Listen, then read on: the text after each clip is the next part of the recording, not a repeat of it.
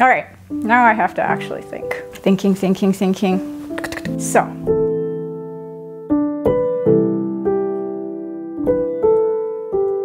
Have you ever ran so much that you thought your heart was gonna burst? Welcome to my world when I'm on a home visit with my family. If there's one thing kids love, it's to be chased.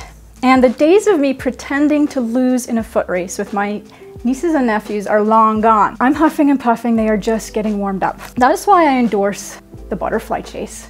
I point out the butterflies, they do the chasing. At one point, the thrill of the butterfly chase turned into an all-out war. Maria, 3 years old, had the butterfly net and she puts it down for a moment. Benedict, 4, sees a butterfly, grabs the net and runs.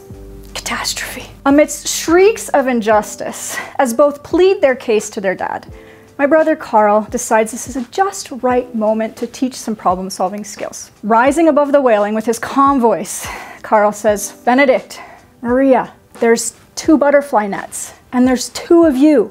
What's the solution? Wails Maria. He stole my net. Wails Benedict. She wasn't using it. Carl is a seasoned dad.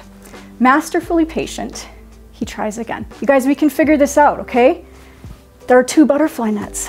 There are 2 of you. What's the solution? After about the 4th or the 5th attempt, Benedict finally screams out between his sobs, I don't know what solution means. Oh, smiles my brother. But isn't Benedict's response just like our response every day when we worry or when we sin? None of us want to be anxious or to sin. So is it not as if we don't know what the solution is to our worries, our sufferings, our fears, and our sins that stem from our fears? It's not only that, but it seems as if we don't even know what solution means, as if there's no chance of a solution to our problems. Is there a solution? Good news. In Matthew 6, verse 25, Jesus would not have commanded us to not worry if it were not possible. He says, I tell you, do not be anxious about your life. In John, he says, do not let your hearts be troubled, and love one another as I have loved you. He would not have told us to do this if we could not. Now, is it hard for us? No. For us, it's downright impossible. It is. But united to Jesus, the saints up and down the ages have proven that it is wondrously possible.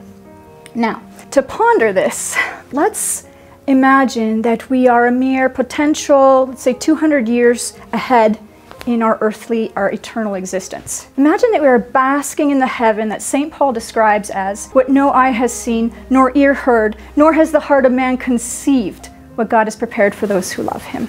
And as Father Peter Grover describes, imagine we are there and we're in love and joy and peace, and we're saying to Jesus, if I had only known then in the world what I know now, I would have been so different. I wouldn't have worried about anything. I would have had such peace, joy. We can imagine Jesus could respond something like this. I thought you knew. I thought you knew. It's why I came. It's why our Father prepared everything for generations and it was recorded. It's why I became man and fulfilled what was foretold, and that too was recorded. It's why I established the church. It's why I gave you my body and blood. It's why I died, why I rose.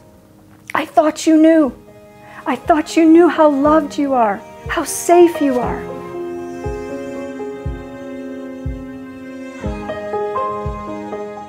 What is life when one possesses eternity? Everything has been for our eternal wedding feast together in heaven. This is the solution. Eternal love, eternal life is the solution. Now, growing up, 4 sisters, 4 brothers, there was one thing us sisters liked to buy. We never had to fight with our brothers over it. Wedding magazines. Together we could pore over these magazines for hours, dreaming of our own weddings. This really shows you really clearly how God created us with this longing for the eternal wedding feast of heaven, because earthly weddings pass away and our eternal one never will. And guys just reveal their longing for heaven in ways other than drooling over wedding dresses. Well, the day of my vows came September 10th in the holy year, the Jubilee year of mercy. And on that day, Archbishop Smith, in his homily said, those who have been touched by the love of the Lord know the power of its attraction and the desire it evokes within the heart to respond completely. These words emphasize that daily we are touched. We are filled with the love of the Lord. We worship love himself, God himself, in liturgical worship. We consume love himself in the Holy Eucharist, the self-gift of God to us. We consume love himself in meditating upon the scriptures daily, the self-gift of God to us in the scriptures. And then we give love. We give love in our self-gift to others. 3 boys who I've known for many years inspire me deeply with their complete response to the love of God. In 1596, the emperor in Japan wanted to try to stomp out the Catholic faith, and he gathered together 23 men and 3 boys, and he cut off one of each of their ears, and he marched them 965 kilometers to be put to death at the end if they did not renounce their faith in Jesus Christ. The boys were Thomas Kazaki and Anthony Denon. They were 13. And little Louis Ibaraki, he was 12.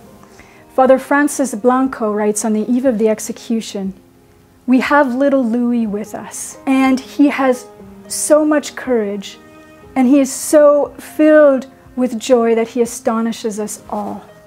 On February 5th, 1597, laying on the ground were 26 crosses, each fit to the size of each martyr, each constructed to fit each martyr. There was 4,000 people in the crowd, and it is recorded that they saw the 3 boys running. Were they running away? No, they were running ahead to find the crosses that fit their small frames, and they embraced those crosses. Little Thomas Kazaki wrote a letter to his mother, which has been preserved, and it shows the happiest reality we're talking about. It shows this eternal solution, an excerpt of which reads, "Dear Mother, Dad and I are going to heaven. There we shall await you. Do not be discouraged even if all the priests are killed. Bear all sorrow for our Lord and know that you are now on the true road to heaven. Goodbye, Mother dear. Goodbye." Thomas, Anthony, Louis believed in God's love. They were convinced. The solution lived within them. They show us how to run to heaven. Father Matthew Hissel calls us walking heavens because of the Holy Trinity living within us through our baptism. Well, Anthony, Thomas, and Louis are running heavens, running to heaven. Run to your crosses. Run to your crosses. Be like those boys, full of joy, full of faith.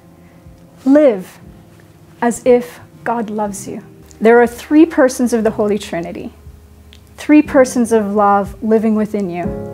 There is one of you. What's the solution?